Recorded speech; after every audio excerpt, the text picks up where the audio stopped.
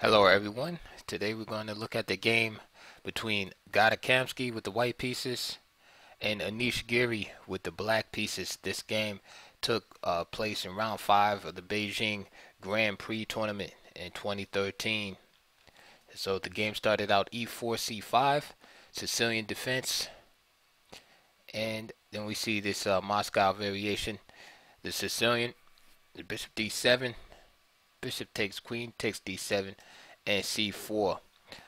Now, white strategy uh, is similar to that of the Maroczy bind, except that he was able to exchange the light square bishops, which usually is a little bit, of a nuisance in the Maroczy bind, with all the pawns being on white squares, or at least the majority of the pawns being on light squares.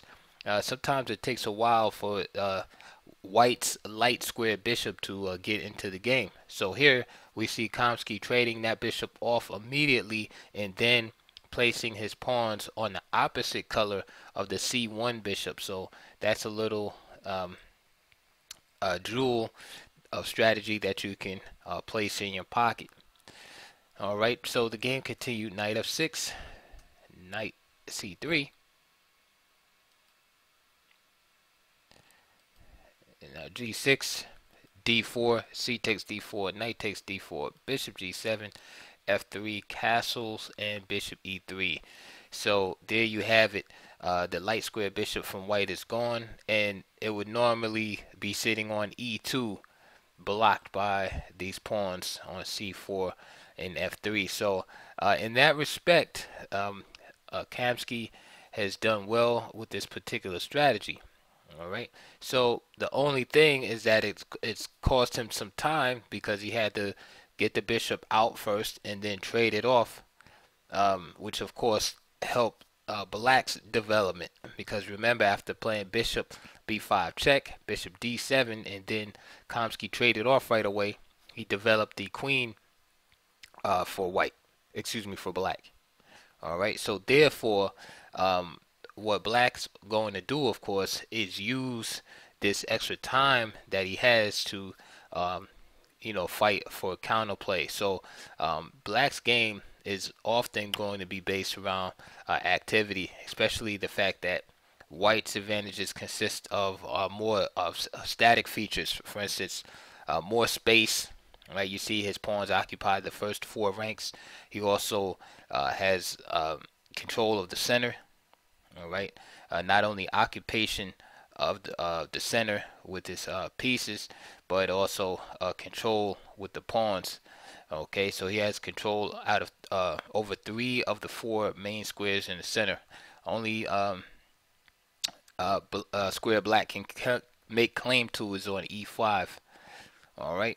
So normally in these type of setups, Black's counterplay consists of tearing down white center with moves like d5 at some point, which have to, of course, be prepared by e6, and then blowing up the center with d5.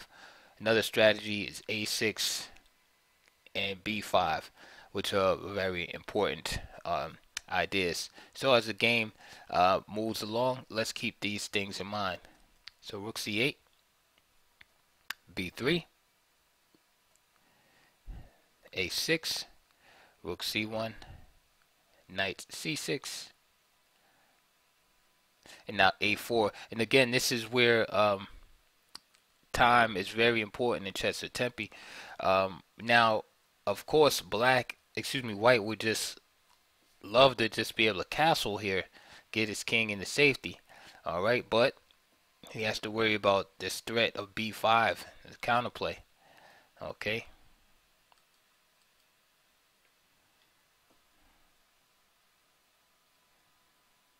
So Kamsky plays a4. Now e6. Now he castles. And d5. So he didn't get the b5 break in, but he got d5 in. Knight takes c6. B takes c6 was played. And now a5. Okay.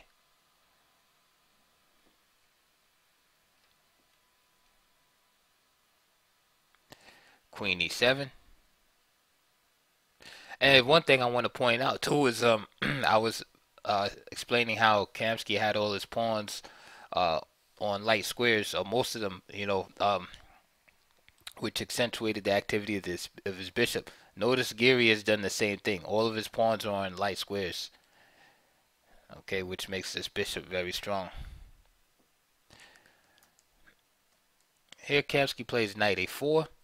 Uh, he's playing very ambitiously here with a slight advantage. Now, I'm sorry, he's playing very ambitiously without the slightest of advantage. This game is equal as can be, and here he's not so much going for a fork, so to speak. I mean, it's too obvious, but more of less taking control and possessing the square of b6 in the black territory. Okay, so here he plays knight a4. Okay, so he's trying to go for a little more in the position. If he just takes here, e takes c takes d5, knight a4, rook c6, queen e2, rook d8, bishop b6, and rook d c8. Then the game is just equal. Okay, so Kamsky goes for a little more here. So he plays knight a4 right away, d takes e4, and now knight b6. Is he winning anything? No, because the rook just plays to d8, attacking the queen. Queen goes to e2.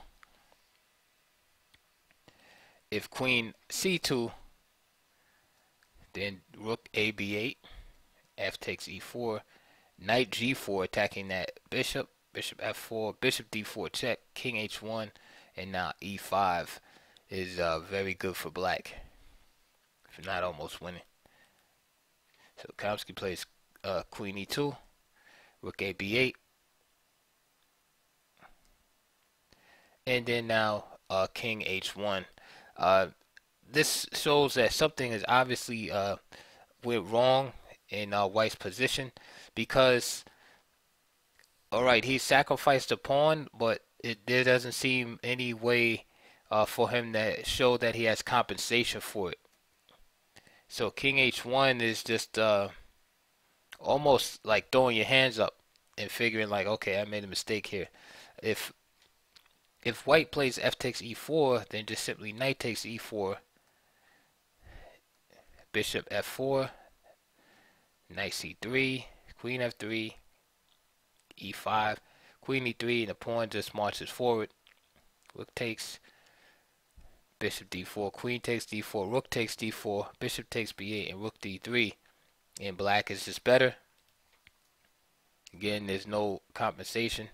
If bishop f4 here, attacking the rook right away, then e5, bishop g5, queen c5 check, king h1, followed by queen takes a5.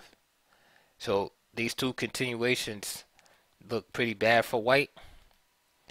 And king h1 is just basically kind of admitting to some type of faulty strategy here. So e takes f3, rook takes f3. So Kamsky is just down a pawn here. And now knight g4, bishop g1, and knight e5. Kamsky plays rook f1, and here he's pretty much lost here at this point. No compensation for the pawn whatsoever. If he tried to get aggressive, say with rook g3, then just queen a3, rook b1, queen b4, h3, and h5 is good enough. So rook f1 was played, c5, b4. And so now, of course, being the veteran player that he is, Kamsky realizing that he's in trouble, so he's just trying to create complications. And the idea with this move is to create a pass pawn and push this pawn up the board. Okay. So he plays b4. Alternative knight a4, rook takes b3, knight c5. Rook goes back, knight takes a6, rook a c5, and queen b7. Again, it's not enough for white. So he plays b4 straight away. C takes, and now he pushes the pawn c5. Queen b7. Knight d3 was pretty strong also. So for example, rook c4, then b3, c6, and queen c7 blocking the pawn. Queen b7 is played, and rook f d1. And now knight c6. So this is a great square to blockade from. Um, the knight is definitely the best blockader. So not only is it hindering the advance of the c5 pawn, it's also attacking the pawn on a5. All right. And then when it needs to, the knight can always hop back in the center. So that's why the knight is a great blockading piece. Queen f3, queen c7. Kamsky plays h3. Again, not really having anything to do. Bishop e5. Queen b3. Rook takes. And now rook d8. Rook f1. And now knight d4. Okay. So now, although white is trying to keep some pieces on the board by avoiding the exchange of rooks, he's just 2 pawns down basically. So um, it's really hard to find any good solutions here. Even if queen takes b4, this knight is just gonna go to f5 here, and you have this threat here. So queen takes b4 was played, knight f5. The rook came to b1. All right. Knight g3 check, king h2. And now Giri plays bishop d4. Okay. I know some of you are looking at discovered checks as I am also. Maybe knight f1, but after knight f1, king h1.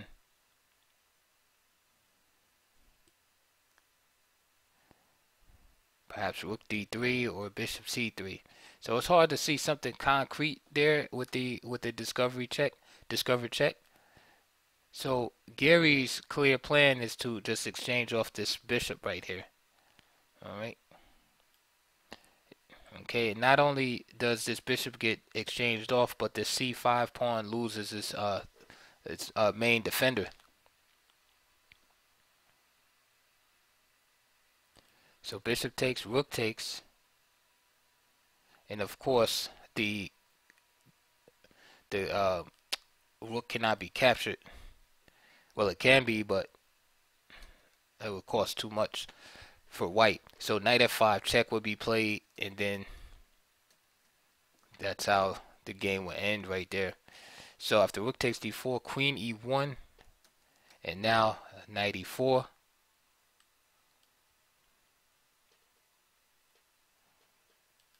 Another option is knight f1, but you never know what the time scenario was there.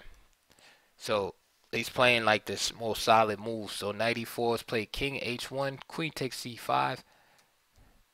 Rook came out to c1. Queen to g5. King g1.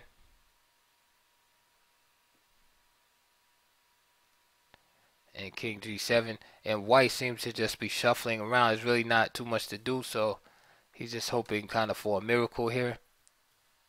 And Gary is just playing very solid. Knight d2, king h1. And then he finds a nice combination here. Plays rook takes h3. And Kamsky resigns right there. The reason why is because after g takes h3, then queen d5 check, which forces the king to move one square over. And now I'm sure all of you can see the final move that black would make here. Simple fork of the king and queen. And like I always say, no matter how layered these combinations are, they will always end with the most simple, simplistic moves at the end, right? You just have to be able to see through the layers. So the fact is, after King H1, the hard move to find is this Rook takes H3, and once you see that, then you can easily find the final move in the combination. So not the most exciting game, but nice solid game um, from Anish Giri, and again a good start from Kamsky. Like I like the idea of him kind of getting rid of that bishop in the Maroczy bind, and then playing a Maroczy bind. So that's a decent strategy. He just was a little bit over ambitious in the position with this idea of knight a5 that he pursued. Excuse me, knight a4 and knight b6 that he pursued later on. He probably should have just played e takes and just kept the position real solid and probably pursued something in this line at some later date. So that's all for now. We'll be posting videos daily on different topics. So stick around and check all the links below. Please donate, support my channel, and also check the links for products related to this opening in discussion. All right, I'll see you guys on the next video.